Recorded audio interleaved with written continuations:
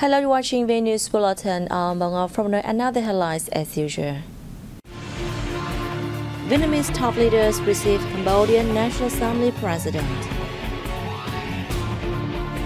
Prime Minister chairs national meeting on COVID-19 prevention and control. And later on, royal gestures unveiled in Hanoi. President of the Cambodian National Assembly, Thăm is paying a 3-day official visit to Vietnam. On September 13, the Cambodian guest was received by Vietnamese top leaders. Welcoming President Heng Samrin, Party General Secretary Nguyễn Phú Trọng expressed his pleasure at the growing cooperation relationship between two sides of the time. Vietnam always supports the development of Cambodia, Trọng said, adding that Vietnam also thanks Cambodia for its valuable support and help given to Vietnam so far. The party chief also emphasized the importance of the relationship between the three countries of Vietnam, Laos and Cambodia and wished that they will continue working together to preserve and cultivate the ties. President Heng Samrin thanked the host leader and expressed his belief that Vietnam will continue to achieve more new achievements in the time to come. He affirmed that Cambodia will continue working with Vietnam to protect, preserve, and enhance their relationship to new heights and pass on this good relationship to future generations. During his reception for Cambodian National Assembly President Heng Samrin, President Nguyễn Xuân Phúc spoke highly of achievements in cooperation between legislatures of the two countries over the past years. Phúc suggested the two countries maintain the exchange of high-level visits and cooperation mechanisms via all channels. Heng Samrin, for his part, stressed that the Cambodian legislature always stands side by side with Vietnam. As this year marks the 55th anniversary of diplomatic ties, he wished the two countries' relevant agencies will hold practical activities to foster their traditional friendship. The Cambodian party and people always remember the dedication and sacrifice by Vietnamese voluntary soldiers and experts in the struggle for national liberation from Pol Pot genocide regime. On the same day, Prime Minister Phạm Minh Chính hosted a reception for President of the Cambodian National Assembly Heng Samrin. The two leaders highly appreciated the successful coordination between two sides in organizing many activities within the framework of the Vietnam-Cambodia Friendship Year 2022. They agreed to continue to work together to prevent cross-border crimes and try to fulfill instruments of the remaining landmarks along the joint borderline. Prime Minister Chính asked the National Assembly and government of Cambodia to continue to pay attention to and create conditions for Vietnamese people and businesses in Cambodia. On this occasion, Chính also thanked the Cambodian side for successfully helping to rescue many Vietnamese citizens who were scammed and forced to work at illegal business establishments in Cambodia. Prime Minister Phạm Minh Chính on September 13th chaired the 17th meeting of the National Steering Committee for COVID-19 Prevention and Control, which gathered participants from the 63 provinces and cities across the country.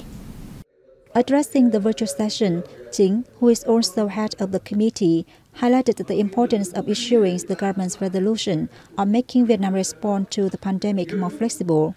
He said it was key to the work and to socio-economic recovery and development. Given the current complicated developments of the pandemic, the government leader requested competent agencies and localities to come up with measures to tackle a state of neglect as well as slow vaccination progress. The committees warned of the pandemic's unpredictable developments in the world and underscored the need to boost vaccination, still a vital solution.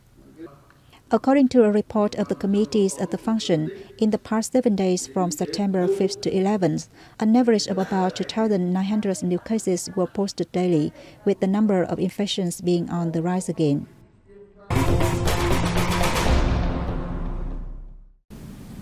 The day for honoring the Vietnamese language in Vietnamese communities abroad on September 8th helps to promote the language and affirm Vietnam's position in the world. This is a Vietnamese language class in Sydney, Australia. Games and varieties from Vietnam foster the kids' engagement. Learning the language helps me speak Vietnamese with my parents and grandparents. With more than 300,000 people, the Vietnamese community in Australia accounts for over 1.2% of its population. Vietnamese is among the 4 most spoken languages in the country. Vietnamese families have tried to teach their mother tongue to their offspring. My parents want to communicate with their grandchildren but can't speak English. I therefore hope my children can learn Vietnamese to strengthen the bond with their grandparents. September 8 has been designated as a day for honoring the Vietnamese language in the Vietnamese communities abroad, as a step to promote the country's language and culture among international friends, and also to oversee Vietnamese. Amidst the development of digital technology, more innovative teaching methods are required to bring the mother tongue closer to overseas Vietnamese, contributing to enhancing national solidarity. A planting area code or production unit code is for any facility or business in the production of food that needs to be uniquely identified. The agricultural sector and farmers in the Mekong Delta are now focusing on building production unit codes for key fruit to boost exports. To produce durian qualified for export to markets of potential, including China, the agricultural sector and farmers in Long An province have been setting goals for growing areas and establishing quality standards and regulations on plant quarantine and food safety. Setting up area codes has created favorable conditions for farmers to grow fruits and for agricultural products to be officially exported to the Chinese market at higher prices. According to Long An's agricultural sector, in order to be granted a planting area code, durian growers must meet standards on quarantine, food safety, COVID-19 prevention, and production records, among others.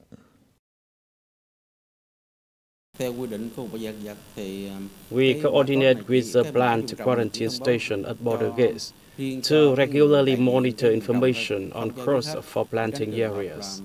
If there are any doubts, shipments will be stopped for inspection.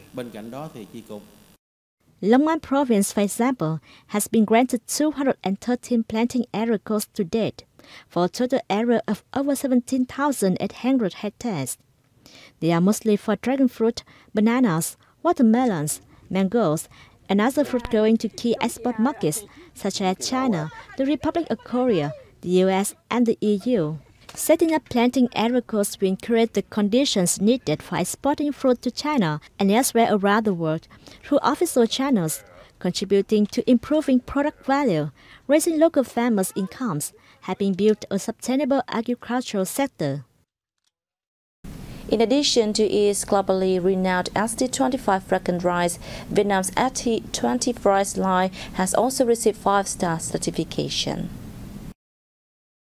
The Ministry of Agriculture and Rural Development has presented National One Commune One Product or OCOP certification to 20 high-quality Vietnamese products, including ST24 fragrant rice. 3 years after winning second prize at the World Best Rice Contest, ST24 fragrant rice has now secured 5-star certification. This provides motivation for relevant units and businesses to promote local specialties while attracting more investors and generating jobs in rural areas.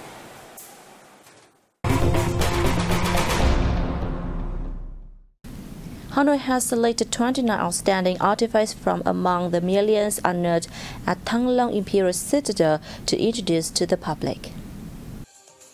On display are important utensils and items for use from daily life to banquets of the emperor and the court on important occasions. This exhibition has also introduced several pieces of jewelry, utensils decorated in gold, and utensils and swords symbolizing power or imperial orders. Through valuable and unique antiques, we hope that people will understand more about the city and the country's history. The exhibition also aims to promote the 1,000 years old imperial treasures of Hanoi in particular and of Vietnam in general. In particular, this is the first time 3D mapping projection technology, which stimulates the unique patterns of artifacts, has been introduced so that visitors can better recognize the beauty and elegance of the ceramics used at Thăng Long Royal Palace. The exhibition features intriguing spaces, helping exhibition goers immerse themselves in a different historical time in the country.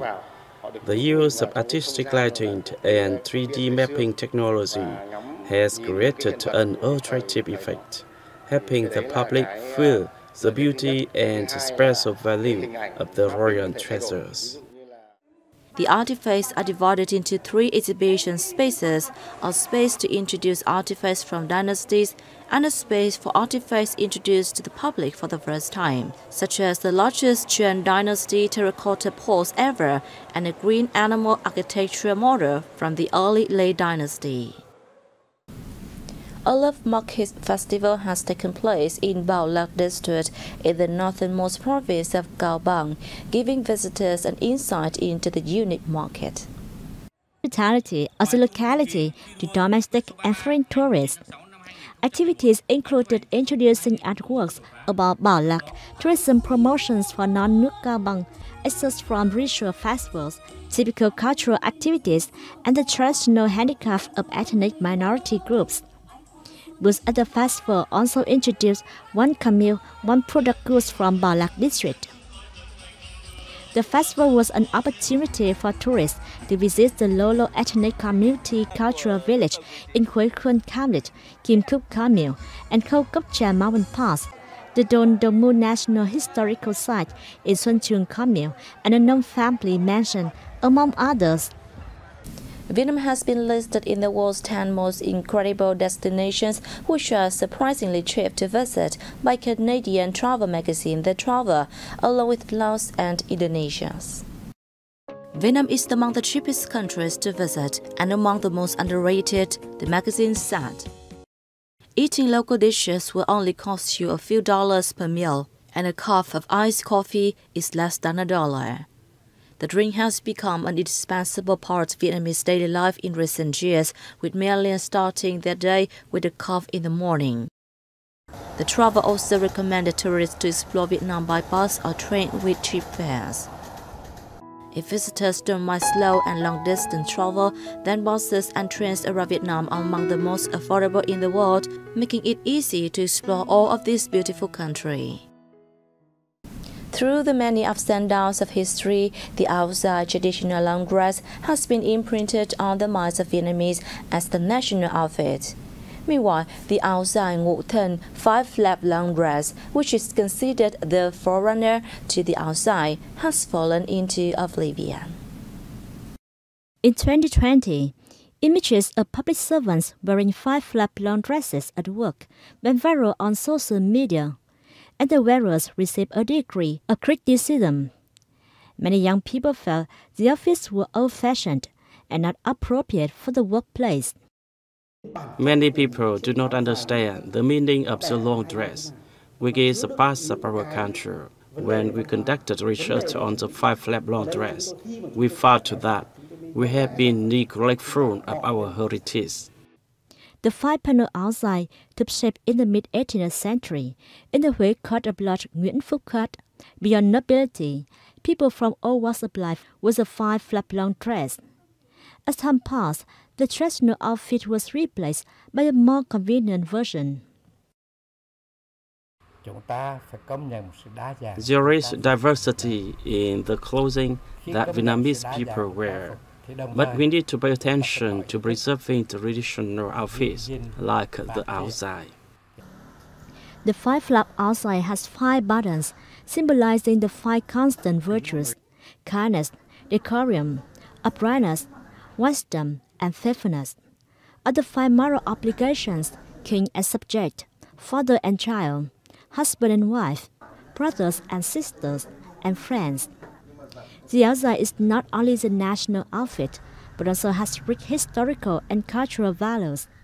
The way it is worn, especially the áo dài for men, demonstrates characteristics such as modesty, discretion, and that's of the weather. And that's wrap up our news bulletin. Thanks for watching, and see you next time.